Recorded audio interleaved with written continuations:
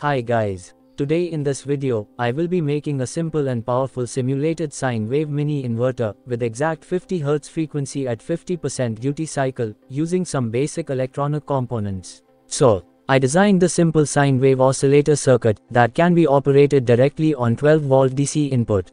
At initial stage, the 555 IC generates the square wave with 50 Hz frequency at 50% duty cycle. Then the output from pin 3 goes to the pin 14 of second IC CD4017, which converts PWM into the 10 sequences output, and from pin 3 and 4 of IC, we get simulated sine wave that is fed to the pair of MOSFETs that will be able to power up the 12012 center tap transformer.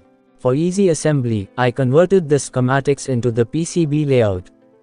And the PCB is going to be look like this. You can download both circuit diagram and PCB files, link is in video description. In order to manufacture this PCB, visit jlcpcb.com. And here you can add the Gerber file I provided. After uploading, you can see the preview of the PCB. You can also change quantity and the color of PCBs as per your requirements. And then save to cart for checkout. Within some days I got my order from jlcpcb delivered. And the quality of the PCBs is amazing, and 5 pieces is for just $2. And now it is time to assemble the PCB.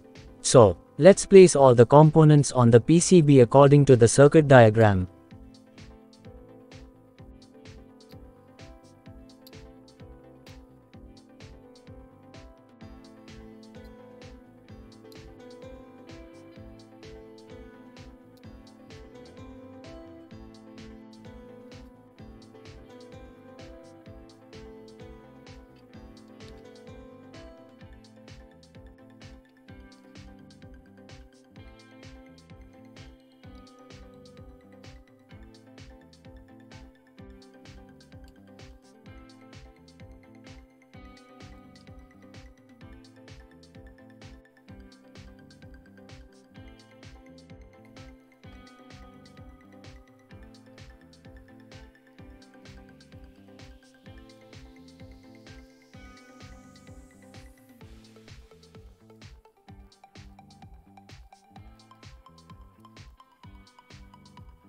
And after spending some time with the soldering process, I cleaned the PCB with isopropyl alcohol. And here our PCB is looking nice and clean. Now install the both ICs into the IC base.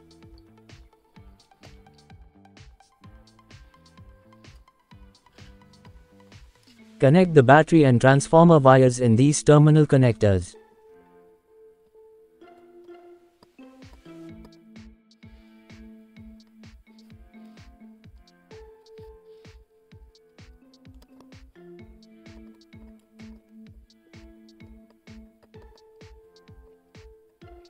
I used 12012 10 amperes center tap transformer so that it can provide steady output with good stabilization. Use heat shrink tubes for wire joint insulation. Solder the transformer wires with PCB.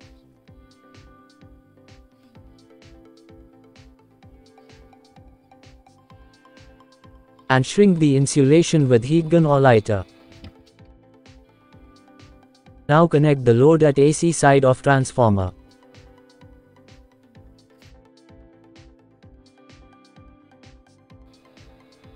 For testing, I used 100-watt bulbous load at output.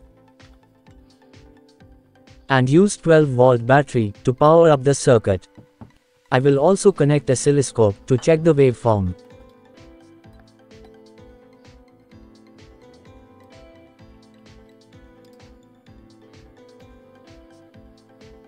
As you can see, the 100-watt bulb is glowing very bright. And also, as you can see, the output waveform is simulated sine wave with 50% duty cycle and 50 Hz frequency. This type of waveform is much better and safe for appliances than the square wave inverters. Also, the simulated sine wave inverter is much efficient than cheap square wave inverters.